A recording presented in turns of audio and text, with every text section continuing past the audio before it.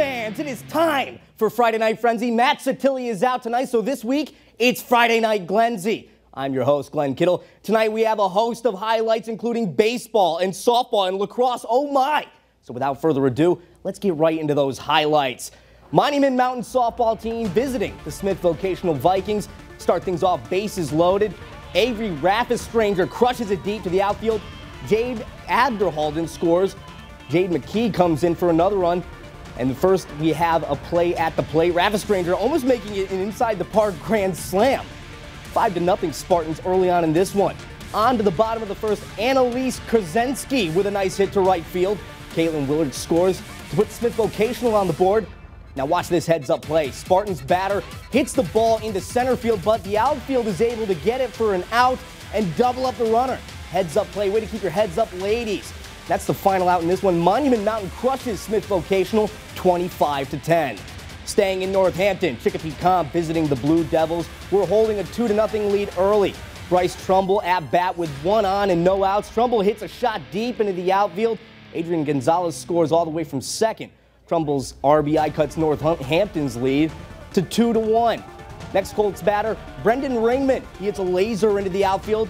And Brandon Brochure and the Bryce Trumbull score to give Comp a 3-2 lead over the Blue Devils.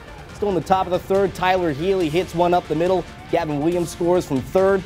And Daniel Sharada comes in behind. Chicopee Comp leads 5-2. The Colts go on to win this one 9-7 over the Blue Devils.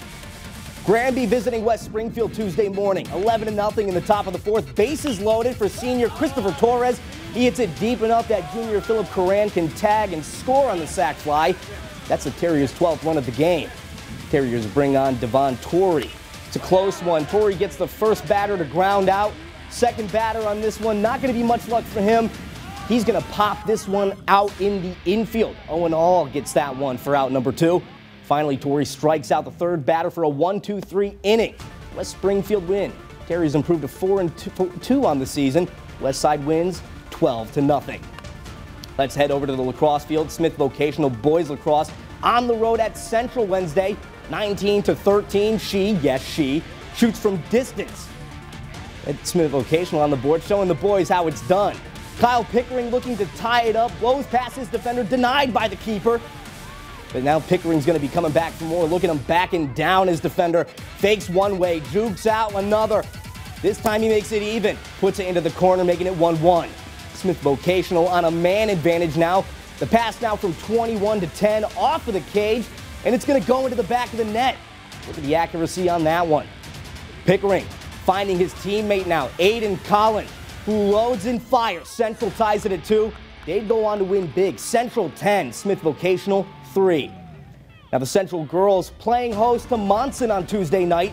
Mustangs already up 5-0 when Samantha Shrewsbury passes to Nevaeh Kiaki, who gallops past the defense and scores. Monson is going to be up next, passing it around the back of the net. The freshman Julia Roy skips it in. Central's goalkeeper on this next play going to be making a save from point-blank range. It limits the damage here for her team. Now another freshman is going to be joining up on the score sheet. Sophia Galarano charges in towards the net and bounces it home, jumps around. Monson's rolling 8-0 in this one. Now off a free position shot, great save on the back end by Monson's Olivia Clemens. The Mustangs are going to go on to win it 10-3. They're back over the 500 mark.